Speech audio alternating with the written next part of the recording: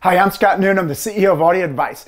This video is designed so you can perfectly set lip sync in your home theater.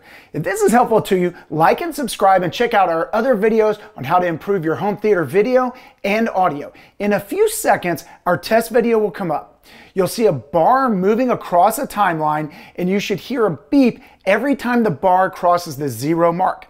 If you hear the beep before the bar crosses, then you'll increase your delay in your home theater receiver.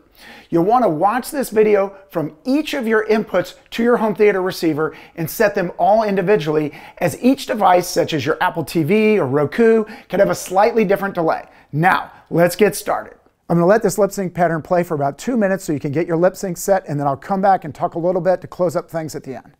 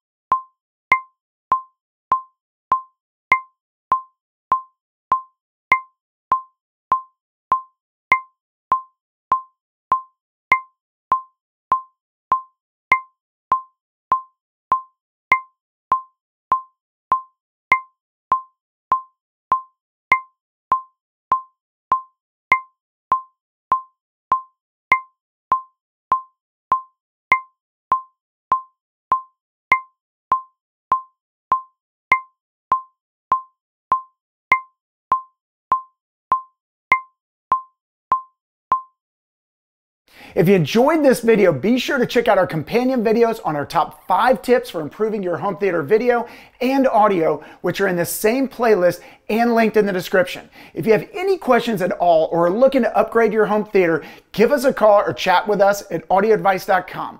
Also, check out our free home theater design tool, how-to videos, inspiration gallery, and home theater showcase videos at audioadvice.com. Thanks for watching, and we'll see you next time.